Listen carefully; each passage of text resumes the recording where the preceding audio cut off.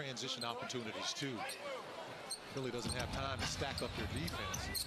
Oh, Embiid caught it and then just went right by J. Will. He was ready to make that move with J. Will on his back. Shea once again puts his head down, and Embiid again with the recovery from the block, but Giddey once again with the follow. If Embiid's going to do that, you've got to be able to get out there on him as he continues to put up those threes. Has not made one. Thunder will gladly take that. Dort's going to take the bump and gets the bounce. Dort taking the initiative.